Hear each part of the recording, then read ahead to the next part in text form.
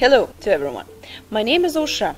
As you already saw, I have invited you to join a presentation, Pilot Job Hunting Preparation for an Interview with an Airline. If you have questions, you are always welcome to send them directly to my email address showed below, and I will answer as soon as possible. So, main market players, aircraft manufacturers like Boeing or Airbus, predict that in the next 20 years the number of aircrafts will rise up and deliveries will be around 33,500 of new aircraft. And this number is a conservative one, so it is 1,200 new aircraft per year. At the same time, they also predict that in 20 years the need of pilots will double and reach 470,000 pilots working in world's airlines. But at the same time, Baltic Aviation Academy gets a lot of requests asking to help to find a job. This question is seen as around 70% of all requests. So this means that the issue to get a job is really important for pilots and, of course, difficult one. So once again, Baltic Aviation Academy made a research of own clients, airlines of course, that could help to understand the process of an interview and difficulties to get a dream job to become a commercial passenger jet pilot. We especially thank these companies for their very detailed answers that helped us, and I hope it will help you too. So this presentation will be structured of feedback got from our clients and insight of our Baltic Aviation Academy instructors and their practice. So, pilots pay less attention to all presentations and closing of an interview and concentrates only on the interview. Interview is a complex process and structured not only of an interview by itself. So, the interview is the only intermediate step. That's why Baltic Aviation is here and we're ready to help you. I have gathered you here to talk more about how to prepare an interview, how to make an interview smooth, to remind that an interview is structured of a meeting with HR specialist, of assessments, a skill test, and meeting with Director of Flight Operations. At the end of this presentation, I will provide some tips. So let's get started and let's prepare for that interview. Never think that you know everything. When you start thinking like this, you will lose your strength and become a standard pilot in a crowd. Can you imagine how many standard pilots airlines see? I don't want that my pilots would look like this. Could we agree this? Good. Presentation process also has steps. So I invite you to this interesting journey and let's take the first step. Often selectors read CVs outside working hours. They may have a pile of 50 CVs from which to select 5 interviewees. It's an evening and they would rather be in a pub with friends. If reading your CV is a hard work, unclear, badly laid out and containing irrelevant information, they will just move on to the next CV. According to BI Business School made research, they came to a conclusion that employers may spend as little as 45 seconds reading a resume before branding it not of interest, maybe, or of interest. So treat the selector like a child eating a meal. Chop your CV up into easily digestible morsels, bullets, short paragraphs, and note form, and give it a clear, logical layout with just the relevant information to make it easy for the selector to read. If you do this, you will have a much greater chance for an interview.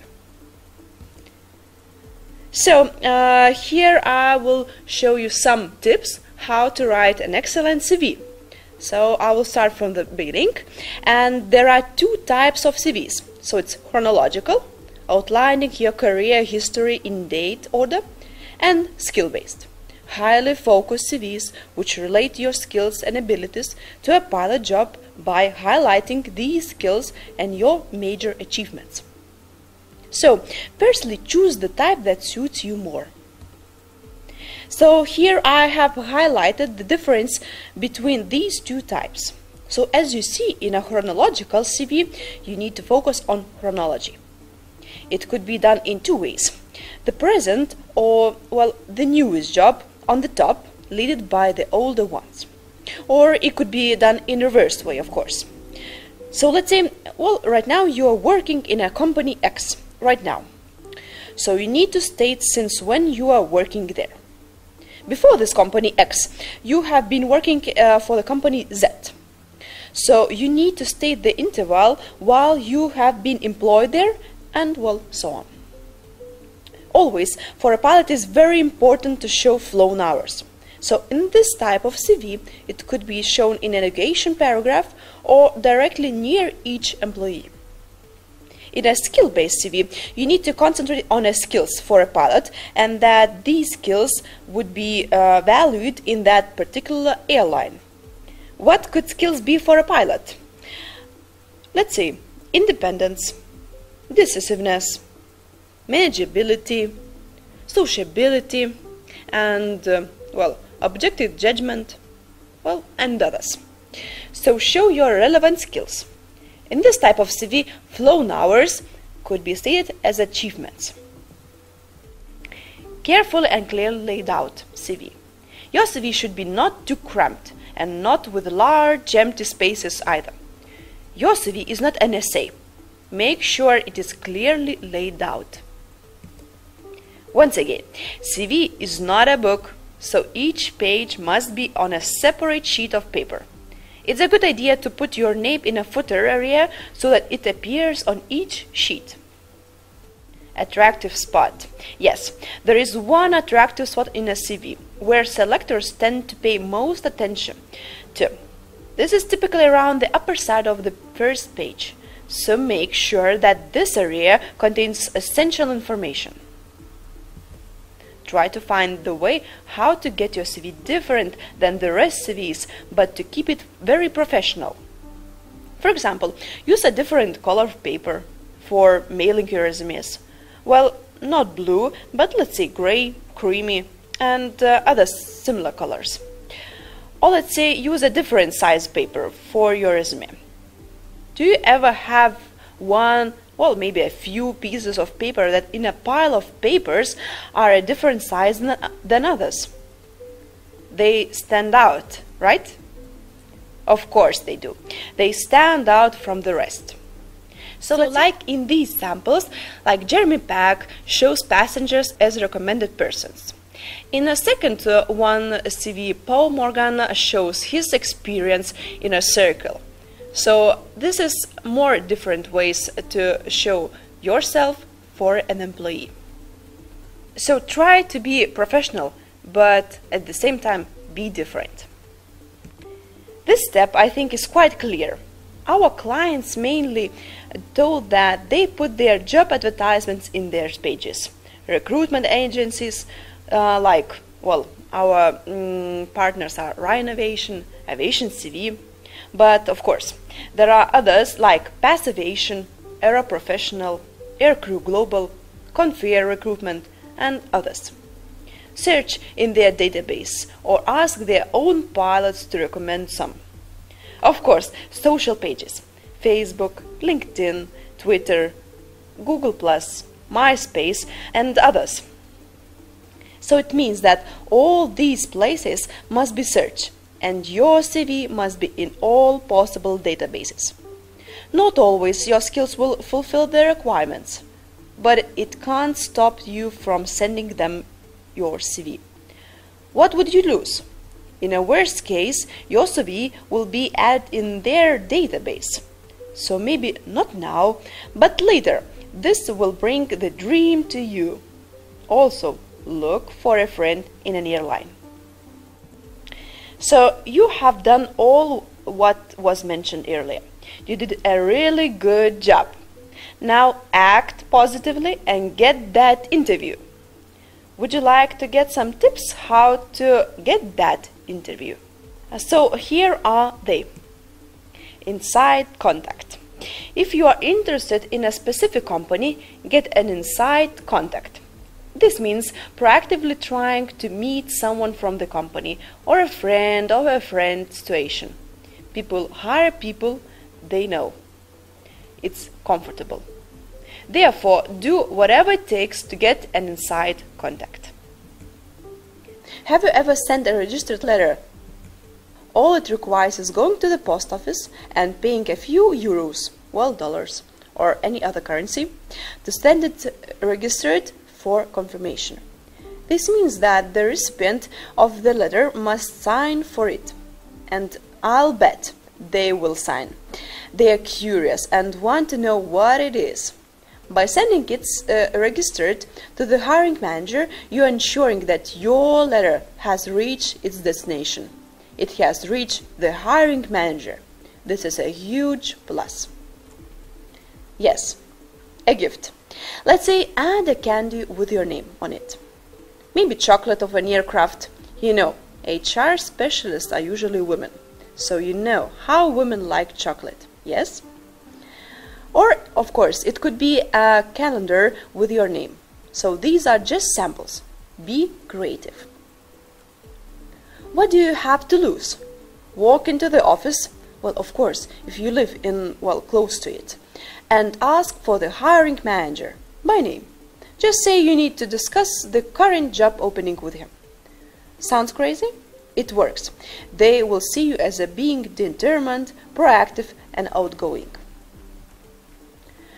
I have found this trick and I would like to share it with you. In larger companies, a secretary or an office assistant will open the resume for the employee. This person is responsible for screening for junk mail and to weed out non-qualified candidates. Therefore, here is the trick. Take a regular post-it note and write something like, well, this one looks good, J, and attach it to your resume. Who is J? Who cares? The point is that the hiring manager will get a resume with a post-it note on it stating that it's good. Therefore, they are most likely to pay close attention to the resume at the direction of another employee. By the time the person realizes it's not a note from their mail screener, you already gotten your resume reviewed. Is it deceptive? No, it's effective and innovative advertising. You got an interview. Perfect. Now you should spend some time researching the airline. This will give you a confidence while you could be asked any questions on their fleet, destinations and structure. The most important to have an answer about this company. This will show your interest in it, and also this will allow you to ask the employee questions. This is very important. Make a list of your questions and ask them. Employers like questions. It means you are interested. You're going to be a pilot in a very good airline. Imagine how a pilot should look there. Decide what to wear and get your clothes ready the day before. You don't have to buy a new outfit. Aim for a neat, clean and tidy appearance. If you look good, it will help you to feel good. Here is also important. This is not a club, bar or a friend meeting. One of our clients mentioned that if you have a long hair, you will be dismissed just before the meeting. Consider all these things. It could sound discriminative, but you would like to work there, yes? You should think about who will be interviewing you. If it is the person who would be your manager, if you got a job, of course, the interview may be more detailed. If it is the personal manager, the interview may be less detailed but could still be a testing. Also, finding out how long the interview is likely to last will give you an idea of how detailed the interview will be once again. Find out how many people will be interviewing you and their positions in the company. This will help you to prepare for all kinds of questions they may ask. So possible questions could be like in this presentation, but of course I could give you more. Let's say 1. What airplane are you most familiar with? Other could be, what is the max takeoff weight, landing weight, and ramp weight? What's the fuel capacity? Can you explain how the landing gear system works? Can you describe pressurization system? Well, and others. Be prepared for this. So, let's sum up. Just to clarify the process to get an interview. According to our clients, the first filter is CV. It must be so well done and easy to understand that would be sent to a second stage. So, CV is usually sent to HR department, where employees pick those CVs that are well done with all needed details. These pilots that pass this stage get an opportunity to see the company inside during the interview. Also, a research of a company is important. So, you see how preparations are important? Okay. I know, this is the most important for you. So far, you did everything right. You have practiced your interview. You know everything about this company. You are prepared. Accept that it's natural to be nervous and that you may have a fast heartbeat, clammy hands, and butterflies in your stomach. You know that feeling? These are body natural ways of meeting a challenge, and in small doses it can help too. You will make an impression in the first few minutes. It takes this time for people to assess you and store this information. Once you have made a first impression, it is hardly ever changed. It is important to make a good first impression. So, here is the structure of your future interview in an airline. First stage is an interview with HR department and, well, the HR specialists, and they could present some tests and assessments during that. Second one is skill test in a simulator. And, of course, director of flight operations. So you will have at the end to meet this person. All airlines could have their own specific things, but our clients mention this process. Firstly, you will have to pass the first interview that you are already in. Usually this will be followed by tests and assessments. Clients mention that they are usually testing your personality, English level, ATPL knowledge, and others. So be prepared also that during this first interview you will most likely have to fulfill these tests. After this preselection is done, you were preselected after your first interview. I'm so proud of you. Now, one of the last stages you will have skill test in a simulator. There are two structures of this. Airline could pick a simulator of different type of aircraft. You don't need to know this aircraft, just they will check your communication, cooperation, situation awareness, decision making, and leadership skills.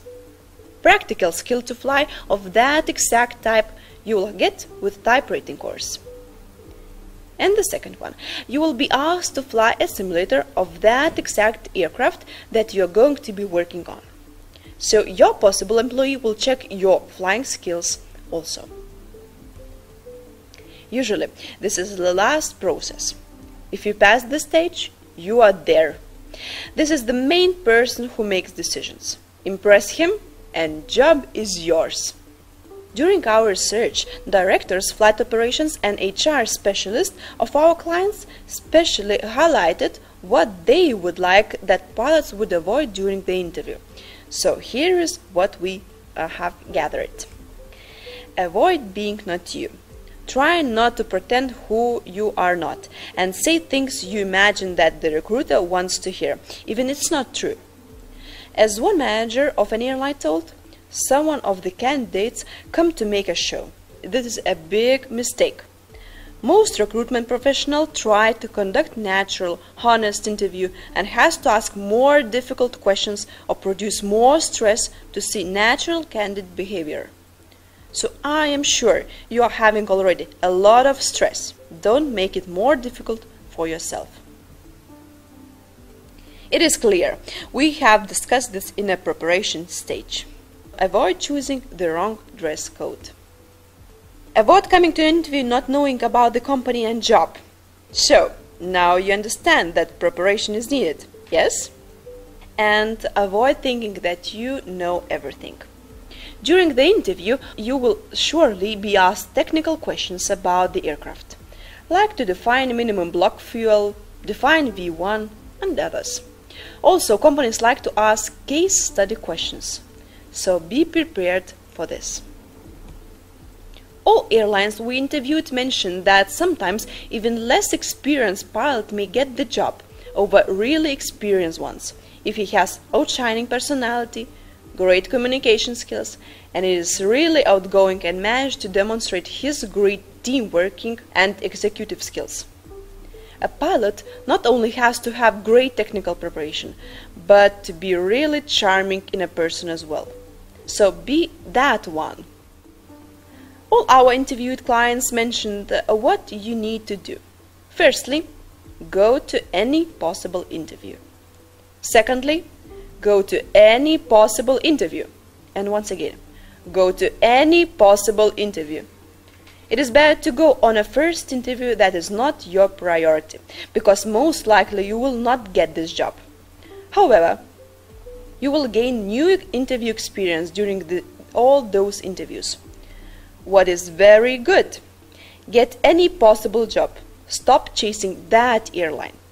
Instead, get an experience and you will see how that airline will start chasing you.